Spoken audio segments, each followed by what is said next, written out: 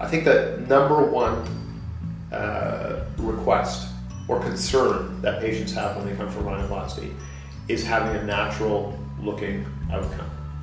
And I can't tell you how many times patients have mentioned the name, forgive me for mentioning his name, Michael Jackson, may he rest in peace, have mentioned that name as a concern of theirs. It's said somewhat tongue-in-cheek, but it's a real concern. Patients do not want a result that looks like they've had their nose operated on. And there's a number of factors that go into ensuring that outcome. And again, it all comes down to precision and an understanding of the anatomy, but also an understanding of the aesthetics of the nose. The nose is not a straight tube with two holes at the end. The nose has shape. There's a structural shape to it, and if a surgeon understands the anatomy, they'll understand that structural shape. There's something called a super tip break, which is a definition between the tip of the nose and the bridge of the nose. It's not just one continuous line. There's an angle, which is that break that brings the tip forward from the nose. Those are the things that make a nose appear natural and not operated on.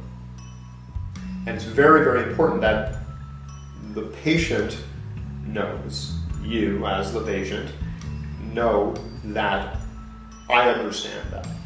So a patient should have some sense of what the outcome will be. I don't think, if I were a patient, I don't think I'd be satisfied with just saying I want my nose smaller and that's that. One of the best ways, I believe, of a patient understanding the surgeon's goal or the surgeon's vision of what the outcome should be, and don't get me wrong, the surgeon works hard to get that outcome. It's not a catalog where you can choose your nose. But I think one of the best ways for a patient to understand that is to see the surgeon's work, is to see photographs of the surgeon's work. I think that's important, because then they'll have a sense of, does he have an understanding of ethnicity? Or she have an understanding of ethnicity? Does he or she understand that there's a natural shape? Do they get that super tip break? Are the dorsal aesthetic lines continuous? Does it look like a natural nose? And if you see photographs, usually the best thing is to see it in the surgeon's office, because then most people are a little shy about putting their pictures up on the internet, of course. But many patients, for instance, a lot of my patients, agree to have their pictures shown in the office to prospective patients. And if you see those pictures in front of you, you'll get a sense of what the aesthetic sense of the surgeon is. Do they understand that the nose has shape and structure? I think that's very important, because that's the key to a natural looking outcome.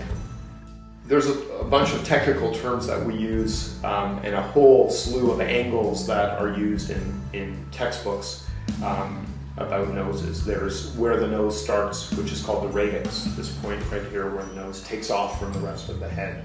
This is the dorsum, which is the bridge. Everybody knows it as the bridge. Between the dorsum and the tip, as I mentioned, there should be a break. It should change angle so that there's some tip definition. I mentioned the dorsal aesthetic lines before. There should be a continuous shadow line from top of the nose to the tip of the nose. And that shouldn't be broken in any way. That's one of the major goals of having an aesthetic looking nose. The angles are great for exams, for college fellowship exams.